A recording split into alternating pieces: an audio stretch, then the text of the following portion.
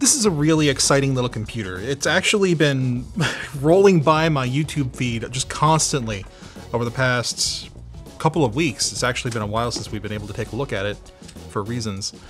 But this is the Raspberry Pi 400. It is a fully self-contained computer and keyboard all in one. And this is the full personal computer kit. It comes with the mouse as well as a bunch of other goodies here.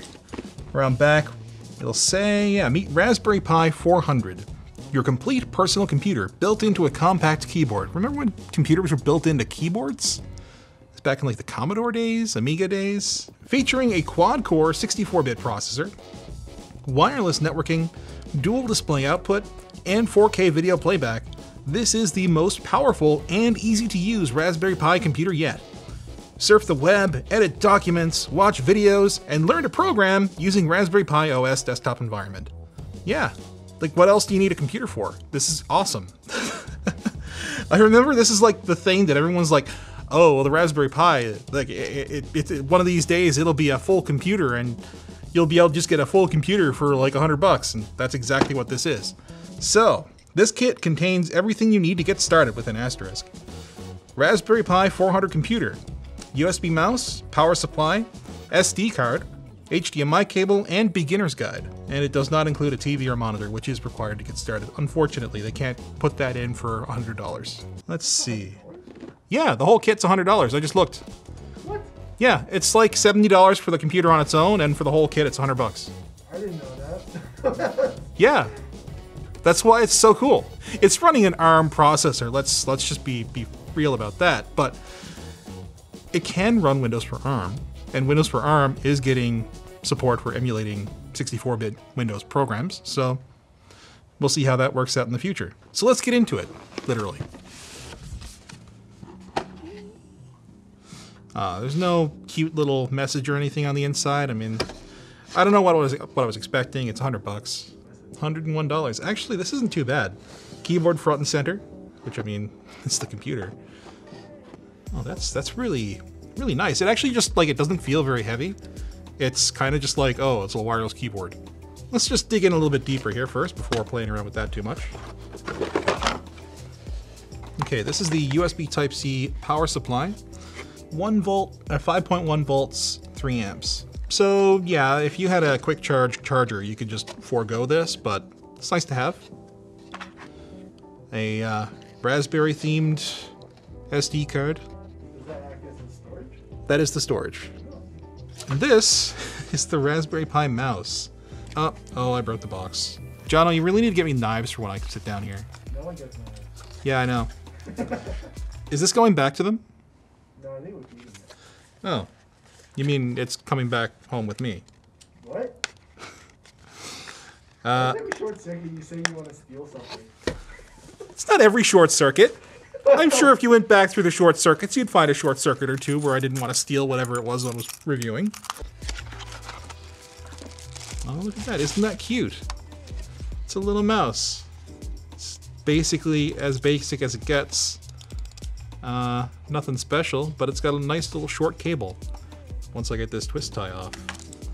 Oh, you know what? This is probably what the USB 2.0 port is for. Just dedicated for the mouse. Like that, so you don't have to use up your high-speed storage, your high-speed connectivity. Yeah, you can just get a wireless dongle. This mouse isn't great anyway, but it's included in the box for $100. Speaking of things included in the box, there is,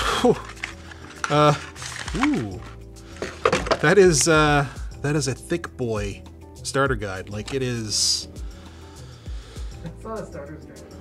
It says the official Raspberry Pi beginner's guide: how to use your computer, fully updated for Raspberry Pi 400 4th edition by Gareth Halfacre. This book is written to show you just how easy it is to get started. Learn how to. That's not easy. Oh no, it's actually pretty well illustrated. There's like a whole lot of illustrations on here and screenshots and stuff. Do you have a? There's. I don't think there's screws. I don't know if I want to split this apart like that. Do I? Yeah, this is a Pi 4. I don't know what the cooling solution looks like inside here. I'll have to take it apart later, somehow. But before we get into that, Gotta talk about Vessi. Thanks Vessi Footwear for sponsoring today's video. Vessi Footwear is known for being waterproof and also lightweight and comfortable. Their Diamond-Tex material makes it breathable too. It'll keep you cool in the summer and warm in the winter. Vessi offers everyday styling to fit most occasions and keep your feet dry for the wet future months. Save $25 off with offer code SHORTCIRCUIT at vessi.com/shortcircuit. All right, let's get into it. Virtually at first. There's actually already a micro SD card in here. I guess I should probably look at the ports.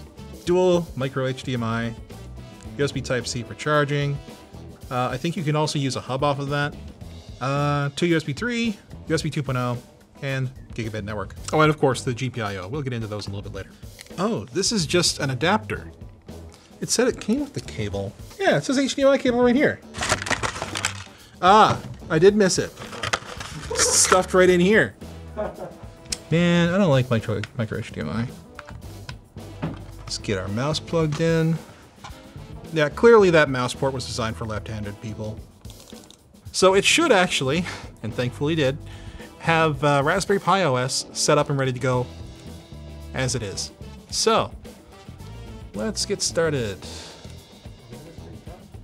We probably should, shouldn't we? That'll do it.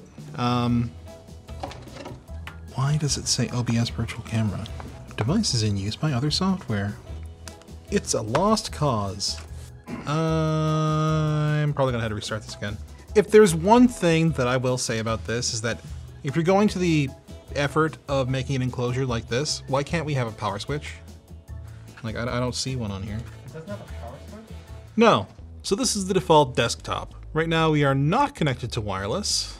Let's go ahead and, oh right, because I couldn't do the first time setup, it didn't actually let me check the country that I'm in. We are in Canada. Gotta tell it that for regulatory purposes.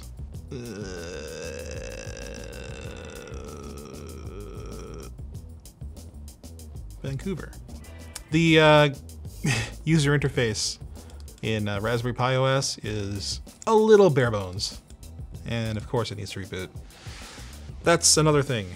Unlike most Linux distributions, Raspberry Pi OS requires a reboot a lot. Why isn't it connecting to Wi-Fi? Like, this could just be our Wi-Fi being our Wi-Fi. It's been a little bit spotty today. Oh, 2.4 gigahertz. Looks like it connected. Yeah, okay. I mean, not like we want to use 2.4 gigahertz. So let's just go to YouTube and see what that's like. It's taking a moment. Why does it have uBlock Origin in it? And okay, H.264Fi is an extension that you'd probably want on a Raspberry Pi. Because Linux doesn't support, or at least didn't, it does now, hardware accelerated video decoding for web browsers. This should have come out 2 years ago.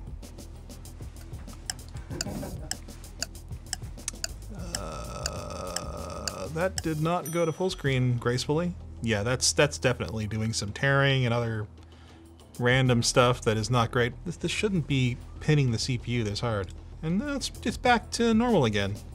It's like it needs time to fill up the buffer or something. It takes a while to pause? Yeah. Whoa. Oh no. Yeah, actually, you know what? Maybe, what version of Chromium is this? Version 78. Checking. That all looks pretty out of date. Alright, we'll let that update, I guess. The version of Raspberry Pi OS that's on here right now is pretty old. I will say this though. Like, as kind of bad as this desktop experience is, I would have killed for this as a kid. Can't imagine Windows for ARM would be very fast on this though. Listen, I'm not trashing the Pi. I'm just saying that there are certain things that it's better at than others. The Pi 4 is the first one that's truly been considered like desktop capable. And yeah, it is for some of the things you might want to do. Like if I was a kid doing homework, I could do it on that.